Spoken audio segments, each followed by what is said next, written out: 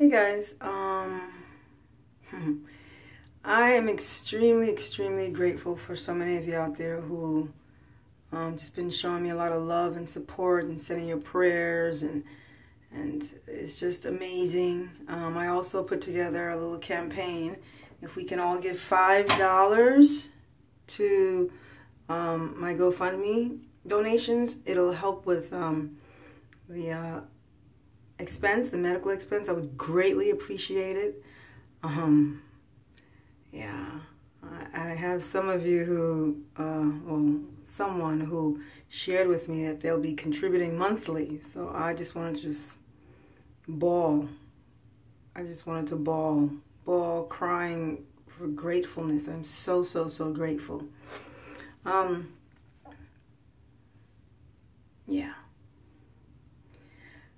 I also was reading and researching, of course, and since I am exploring natural alternatives and I'm really truly just diving into this 100%, I started thinking about all of the, the lipsticks and all the makeup that I have in my bathroom cabinet.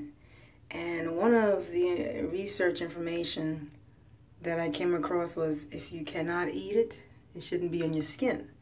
So once you have cancer in your system, that means your body is not 100%. And if your body's not 100%, you cannot entertain anything of animal product in your skin, because it's toxins. It's what goes into your system and makes your body toxic.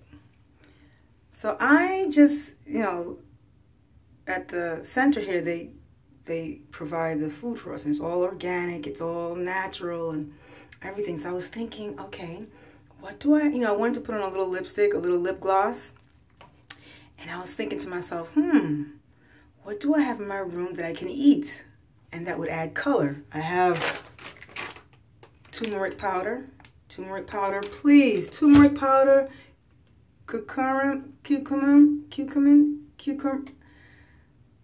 You know what I think you guys know what I'm trying to say. Curcumin. Indian curry. Excellent for cancer, please. The Dr. Leonard Caldwell said, eat as much Indian curry as you can. It helps with cancer. Turmeric, curcumin. Some other things he mentioned. I posted videos constantly, so just, take a moment out of your time just to sit and listen to these videos, because it's not just for cancer, it's for everything that you're going through. All the inflammation in your body, all inflammation is a result of toxicity in your body, and your body not being alkaline, and your body's acidic. And I was, I'm leaving here in a week, and I'm concerned, like, oh gosh, I'm going home.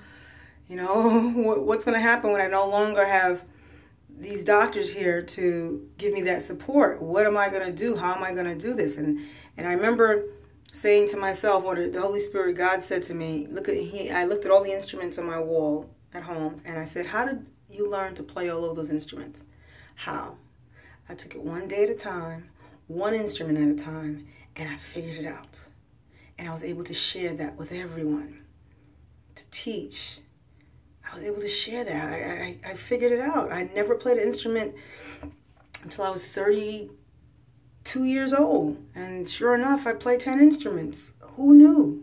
So it's about that discipline. It's about focusing, and it's just about not giving up. So that's what this battle is going to be about. This fight is going to be about that. And it shouldn't be much of a fight, because if I'm doing it right, I can heal my body. So that is the goal. I put this, I think this was dressing, salad dressing. And again, everything is natural at this place here. So I put it on my lips to give my lips a little shine. And I was like, oh my gosh, it really works. My lips feel good, and if I eat it, it's okay. Because I have this other lip gloss, those $2 lip gloss you buy, and it's so thick, and it's like, and so when I wear it now that I have cancer, I'm like, this don't feel right. And again, that's that little voice. That's a little voice that's saying, this is not, you shouldn't be wearing this. This is full of stuff that can get into your system and make your body toxic, and the cancer will just continue to thrive off of that. I did say when I get home, I did say to myself, when I get home, I am going to immediately start he said a 21-day fast, but I think I'm going to do a 40-day fasting of juicing. That's it. Continue to detox my body. I ordered a few of the equipment that was used for me here. Thank God for credit cards, because I'm like, Lord,